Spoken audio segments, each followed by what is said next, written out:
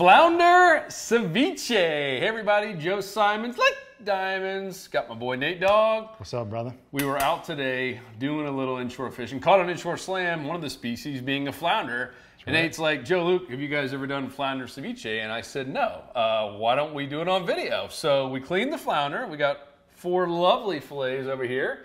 And before we start getting into how you do this, because he loves doing ceviche, what do we need? Like, let's talk about all the ingredients here besides the obvious fish. I guess this is pretty traditional. You know, I guess where I learned it was from Peru.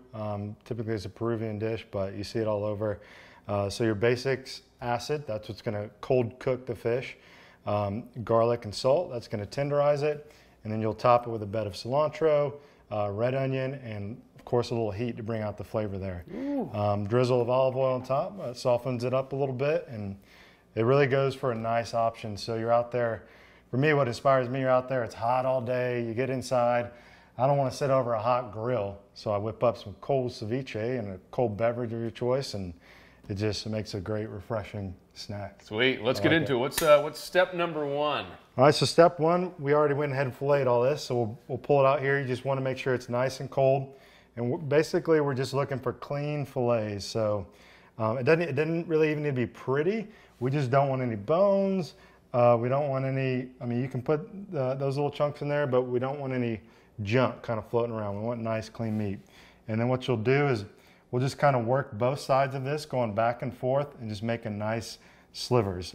This is going to go on chips. So we're just looking for something like that. And just go back and forth. Hold the knife against your finger there. And there's no really magic to it. This one's pretty hard to mess up. Just don't cut yourself. This is how I like to do it. I'm sure there's a ton of different ways. You can scope it over one more time and start stacking up your bowl there. Note on the bowl, make sure you're using a non-reactive bowl. We're using acid from the lime juice here that's going to cure the fish. So you want a glass or a metal bowl so it doesn't get funky. So I'll go through all these fillets and do this and get nice little portions here to go on chips. And then we'll get the garlic and salt going for it, and then the lime juice, and then stack it with the toppings there. Sweet. So for now, you're going to do this exact same process on all 4 fillets. That's right. Sweet. Yep.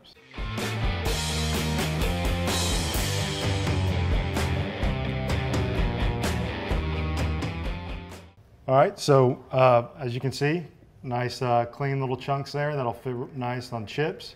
You can use just regular tortilla chips, plantains, anything like that. And you can do it once through, just make sure there's no kind of weird parts. It will get all cooked through with the acid. Now cook time, well, first we'll do the salt. We're gonna tenderize it, so salt and garlic. So we'll get into this garlic here. So basically just mince your garlic here. You can use a kitchen tool or just a regular old knife. I usually just crack it like that, get the outside off. And we're just gonna kind of work it down to little granular-ish pieces. For this amount, depending on how much you like garlic, I'd say 2 pieces would suffice. What if I love garlic? If you love garlic, all of it. No. If you love garlic, maybe double down, use 4 pieces. For this amount, 2 would be just fine. You really want to use fresh garlic. It really makes a difference. Trust me, I used canned garlic in this for a while, and it really just gives it that extra little zest that you're looking for, that little zing. So, I mean, I'm no professional chef, but just mince your garlic down, get it nice and minced down, something like that. Keep working it down. I'm sure somebody has a nice helpful tool of the best way to mince garlic, but when you're out on the dock, just trying to get a cold snack, just mince it down.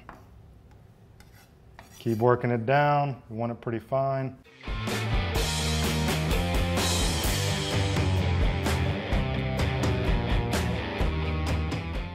That looks good. Garlic action there. Load all that up in the fish. Oh yeah.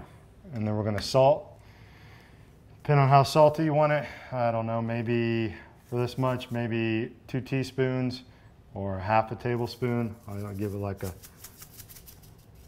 Well, we are salt strong, so we have to get a lot of salt. So we just got some kosher salt. Oop, that's plenty right there. And basically this step is just tenderizing the fish. And you mix it around or just keep yep, it on? Okay. So get in there and mix it around, get it melded together, move it around a good time. And what you'll see is moisture will start coming out of the fish. It'll start getting it nice and tenderized and soft. We'll let that sit maybe 5 minutes and we'll start working on the limes. As for limes, this might need maybe 6. You can't put too much lime juice. You basically just want to have a level that it needs to be completely covered by lime juice. I think it's just a rule of thumb. So it's enough to cook it. So we'll work through all these limes. It really helps to have a lime squeezer, citrus squeezer. If you don't, a fork, half it with a fork, works just fine. So you get a fork and you can even use a knife. It's a little more dangerous, but you just work through and squeeze these guys one by one and just keep going. Fresh lime juice until you get it all covered up there.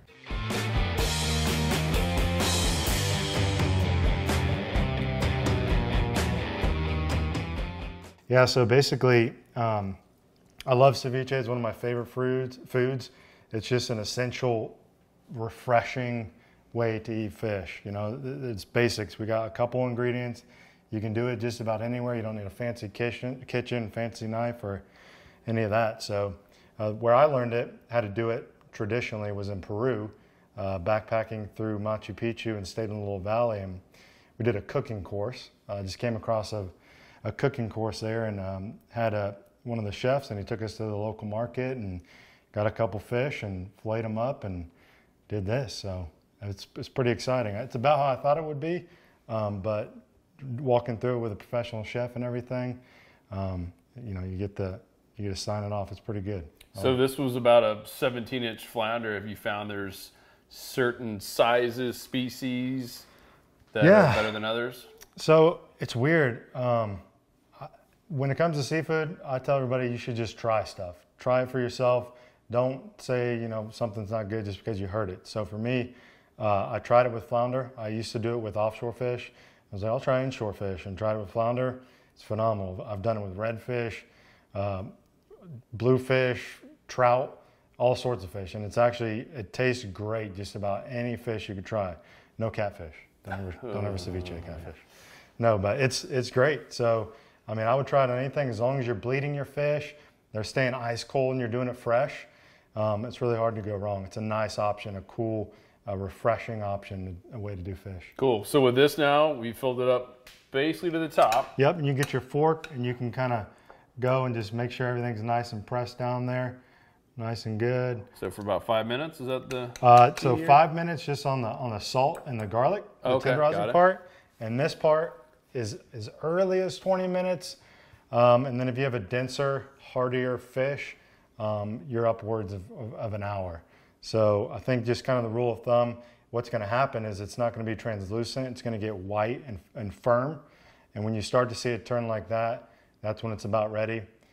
Some people will say 20 minutes. Some people like a little firmer, a little more done, maybe 30, 40 minutes. But usually that flounder cooks pretty quick. So we'll check it in probably 20 to 30 minutes. Sweet, and leave it out? In the fridge, okay, yep. Put it in the fridge. And then we'll actually, before we put it in there, we'll put our little bed of the veg here on top to dress it up. Cool, let's do that then. Yep, so we don't mix this in yet, but we'll set it nice and neat on top. Grab a little handful here, that should be good. Some people don't prefer stems. Doesn't really bother me. There's a little more flavor in the stems. If you don't like the crunch, you can take the stems out and just use the leaves. So we'll go with this.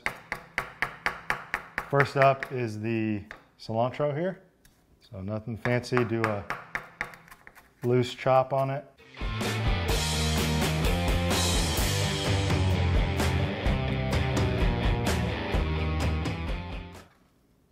Put that on there, nice little bed.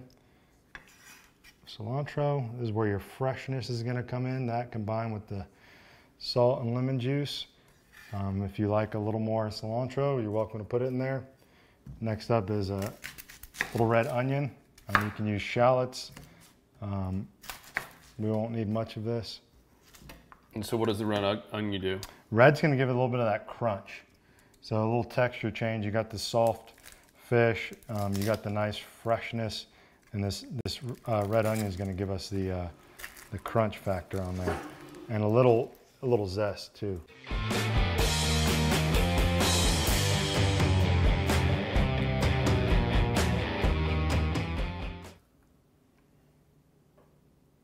So just put it right there on top. Yep, and then we finish with a little pepper. Gotta have a little heat. I think it's just a red chili of sorts.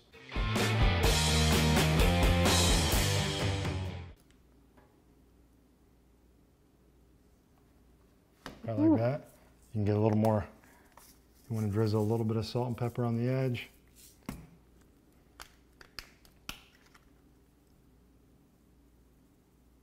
Man. We'll let that sit. All right, so here's our final product before the fish is finally cooked. So we're all set, everything's cut up and ready to sit in the fridge. We'll put it in there and we'll come back out with the final product. Sweet. All right, been 30 minutes. Yeah, 30-ish minutes. We're gonna pull it out. Check her out. Give it a check. Should be nice, white and firm. We'll be ready to Oh, go. baby boy. Yeah, Look at that. All right. So olive oil is yeah, the like last ingredient. A little drizzle, little love around the edge here, and be good to go. They teach you that in Peru, huh? That's right. Yeah. So we'll bust open the chips here.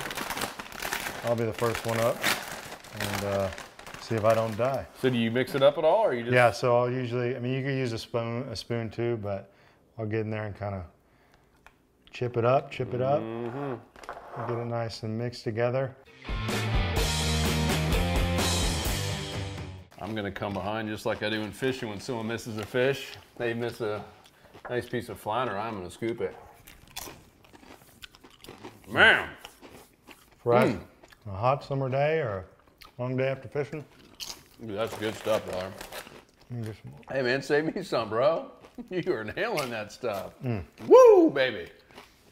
That is good. A little kick to it as well. A little pepper coming in. Man, I think a couple of modelos, and we might be. That's it. Woo, Lukey. Let's take it. You keep filming. We'll keep eating here, dude. This is awesome. Well, any other final tips on ceviche? Anything? Any kind of? Yeah. So the fish we used here was about 17 inches or so. Pretty good size flounder. You can really use a lot of different fish. You just want to make sure they're nice and clean and filleted up in pieces like that. A nice thing, if you're filleting a lot of fish and you're doing those fast cuts through, a lot of times you can get tight to the bone or off areas like cheek meat and stuff. That is a lot of extra meat that you probably would have thrown away either. That makes great ceviche. So you get your prime cuts, you stack all that up and come back and clean through it with some detail with a good knife, and you can get a good stack of ceviche. And you put that together, and now you got something, a cold appetizer to go with some hot, follow up with some hot fish later. So. That's good. Well done, brother. All right. Guys, hope you enjoyed it. For more cooking tips, how to catch fish, not contests, anything you can imagine, from start to finish, from going out in the water here at the table, go to saltstrong.com. And of course, if you haven't already, join us in the Insider Club. We got all kinds of cool stuff waiting on you. Pow! There's something about the water that'll give you peace, all by yourself or with your family. Live salt strong and wear the line.